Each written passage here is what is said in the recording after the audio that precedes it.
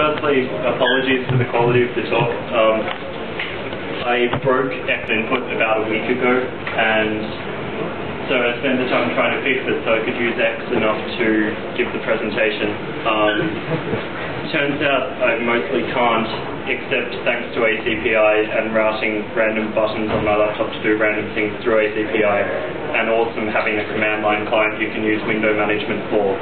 I can get this far, which is an achievement. And space works, so you know I can move to slides in. So yeah, I'm half of the X input massive. The other half is Peter, who's ninja and awesome, but sadly he's not here. He's been doing a lot more than me, but I'm in Europe, so I get the fame and fortune and conferences, and he only gets LCA. Poor guy. If no LCA is good, we should come to it. Right. So input at the moment consists of XKB, the keyboard extension. XKB makes a lot of sense when you think about it, but then you realize that it does everything for you except for actually mapping keys to key symbols, and it sort of makes progressively less sense from there. It's not pretty. Those of you who were here 2 years ago in the sort of dev room may have heard me ramble about the same thing, and it's getting better incrementally. Then there's XI, the X input extension, and sadly I didn't have time to do graphs. I had about 6 minutes in which I got 10 slides out, which I'm pretty happy with. But Peter had a brilliant graph of XI, which is applications using XI versus applications not using XI. Rounded to the nearest percentage, it was 100 versus 0.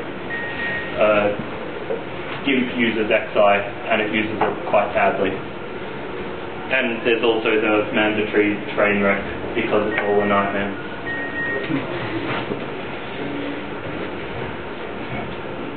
I don't have time enough, or at the moment anger enough, I'm kind of tired to describe how bad XKB is. So basically, keyboards started with, you have a key on your keyboard, you press it, and the letter J comes out.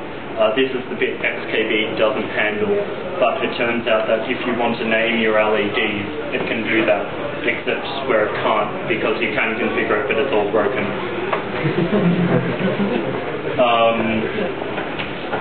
And the failure sort of starts from there and descends into things like XKB get keyboard by name being the function you call if you want to set a keyboard map. Well done, fellas. And basically it's kind of glued together really badly, and by glued I mean one side's kind of moist and you slap them together and hope for the best. Basically all the clients deal with 5 primitives of rules, model, layout, variant, options. So, I want the US layout, or I want the finished layout, not that anyone does. And options, like I don't want caps lock, I want that to be control instead. XKB itself doesn't deal with these. It deals with 5 other primitives that no one at all uses. But because they couldn't be bothered repping the protocol, instead you have to have basically the maps both on the client and the server. And the best part about that is XML, which sort of says a lot. But over the last 2 years I've been deleting a lot of XKB. Sometimes it broke people's ability to VT switch, mostly not. And I now understand most of it, except why the VT switches are broken. Don't run master, sorry. But we have a solid plan to fix it now. I've got a commit pending which will remove an additional few thousand lines of code for no real use, because it has things like the ability to compile incomplete maps. So you can say, I want symbols and I want types and compat, but I don't want indicators. And that you would think is really useful, and they've sort of very painfully provided for things you need, things you want, and you can pass all this through to your map building function, except if you don't specify all of them, then the server just falls over because it tries to unconditionally dereference everything. It's like Brilliant, except the other one. Keith P is going to rewrite XKBconf. He said this yesterday, and I'm calling him out here because I have no idea about parsers, and I'd really like for him to do it. Thanks, Keith. Good man. Sorry. And basically, everyone's a winner with XKB except for all the people who aren't, which is everyone who has a keyboard. XI is tragically unused except without all the tragedy because it's misdesigned horribly. It's sort of designed around instead of with our core input code. So core input only deals with one device. XI exposes multiple devices, except instead of the nice core thing of when someone clicks on my window, I'd like to get that event. The application has to open the device, which is an exclusive graph. So you have to say, I'm the only one getting events from this mouse now. And basically we're back to cooperative multitasking. Excellent. So yeah, that's the other 50% of the input code, which is also rubbish. Thankfully the implementation is as bad as the design. So the unused bit makes a lot of sense because it's more or less unusable. But thankfully they've got some pretty impressive... I don't know what my machine is doing now. I can tell you that it's not the right thing now. Anyway, it's got some pretty impressive things built into the protocol. It's got all the device names for every possible kind of device ever made, including a foot mouse. I tried to buy it, but it was like $400 and I wasn't that interested, to be honest. But basically, over core input, it provides you multiple devices so you can tell where it's come from without having to switch key maps under the client and be confusing. It lets you know multiple keys. Multiple keys. It lets you deal with extended buttons, so you can have up to 36 axes as well. Gives you sub-pixel precision, which is why the GIMP uses it, because Wacom tablets are actually incredibly precise. Turns out this doesn't help you draw stuff that isn't rubbish, but, you know, it's all good. And so, we've been trying to fix it for the last couple of years. We got fairly close last year, or something, maybe 2 years ago, when we merged input hotlog, which basically rewrote a lot of the input event generation code. But there were two problems with that. One is that we left processing alone, which was a mistake from the point of view of quality code, but a win from the point of view of not having to work on it because it's nasty. And the problem is that because no one other than the GIMP uses extended events, then we really honestly have no idea how to do them properly. We made educated guesses, and yeah, they weren't that educated as it turns out. Mostly just guesses. Yeah, so I tried to fix GTK to deal with extended events, but the input code is a train wreck, and it's horrible and really, really awful. So I asked around for advice, and they said, we don't know, no one's touched it since Owen. And I asked Owen, he said, I don't know, it just kind of works, so. So I let that one alone. Yeah. And I'm not touching Qt. And then Peter came along. He was probably the 30th person to show up with a great plan for having multiple pointers. Nice one, thanks. And then he sort of said, Well, it mostly works. There are a couple of bugs, and everyone sort of did a double take. And then after that, I merged into Poplog and said, thanks for MPX, now you have to rewrite half of it, and it's still really nice. And he did it as well. So that was cool. And yeah, so multiple X now takes the XI idea one step further and gives you multiple cursors as well.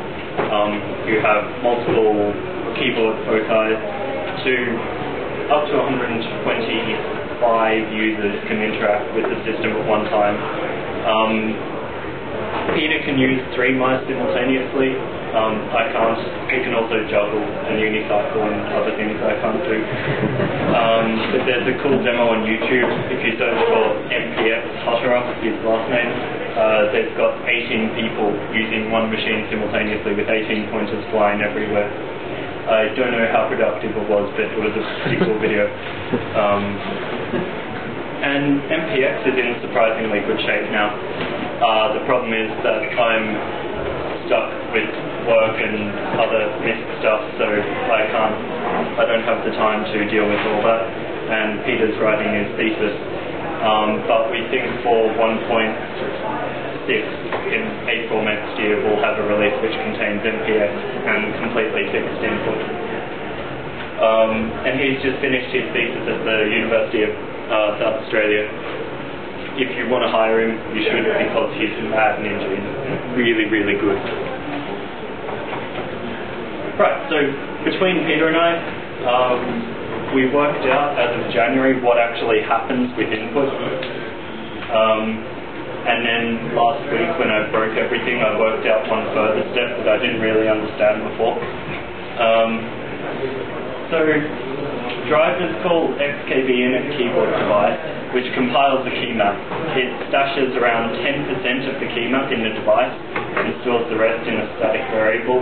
Then it calls init keyboard device, which calls back into XKB init device, which takes the rest of the key map, applies most of it, and then it calls XKB finish device init, which takes other static stuff you've stored previously and bonk it, basically. That's how device init works, as it turns out, because XKB is very painfully separated from the core. All of the core code is completely unaware of XKB and almost completely unable to function without it. So basically it's a series of elaborate hacks around this. And that's why it gets so painful at the moment, because they're completely separated except that they aren't. So that's device initialization. Input processing. You come out of process input events. You go into process key event, which is in XKB. You try to filter it for accessibility stuff. Then if that fails, you go to action, which includes all the modifier stuff. And then it goes back into XKB process key event. And XKB process key event does stuff like, if this key is a modifier, clear our entire modifier map so the core input processing stuff doesn't try to do anything clever. Then call back into the core input processing, and basically at this point everything falls apart and you're pretty depressed. This made a lot of sense when we worked that out a few months ago, and it explained a lot. And again, the solution is to make them not so painfully unaware of each other, because at the moment you run through all the XKB stuff, then the XKB stuff makes sure core isn't aware of anything that's going on and doesn't try to do anything clever, because XKB is already really, really clever, and then failure ensues. This is why things like auto-repeat don't work quite properly at the moment. Right, so LVA, our beer coaster plan to success, except that we forgot to write it down on a beer coaster, but luckily we remember it all, is to whack everything together. At the moment, input processing has a few paths. XKB has two paths depending on which type of device it is, that they need to be one because crashes in the queue if you do the wrong thing. XI, the extended input stuff, that has three paths, and then they all call back into the one core path that's unaware of everything that's happened before. And then all the core stuff does grabs, which are horrendously complicated. And they're mainly complicated because the semantics that are written down more or less make no sense. And the semantics everyone uses you only discover by trial and error. When I say you, I mean Peter. I didn't touch that stuff. So basically, the plan is to have a single input processing function that's aware of XKB and XI and everything. And so instead of generating, I think, 3 events and passing them all through and trying to glue them together really horribly, we just whack it into one piece and it does the right thing, or some approximation thereof. The same again with device initialization, it just becomes one piece instead of like somewhere over 20. And XKB in general needs to be more or less rewritten, deleting the good approximation of that, and XKB comp, Keith is rewriting that, thanks again. XI needs a minor redesign as well. Basically, the core input model is what you want in terms of how clients ask for events. Just saying, if someone clicks on my window, please give me that event. Turns out this wasn't a bad idea. Yeah, that's basically all I have. If anyone has any questions, including about how any of this actually works, or any glaring bits I've forgotten. Fabio.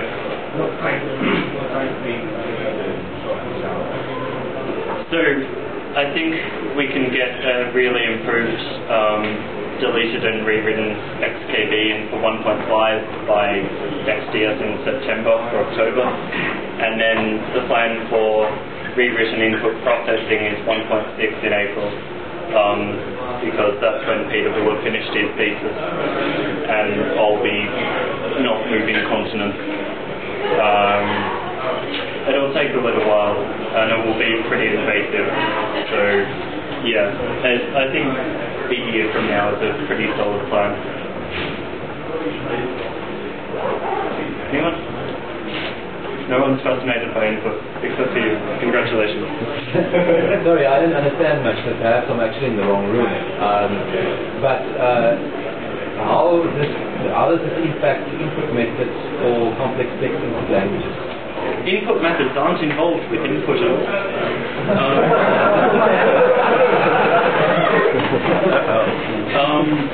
So this horrible mess is the server, and it's my horrible mess. But I refuse to touch the client-side libraries because relative to the server they're a horrible mess.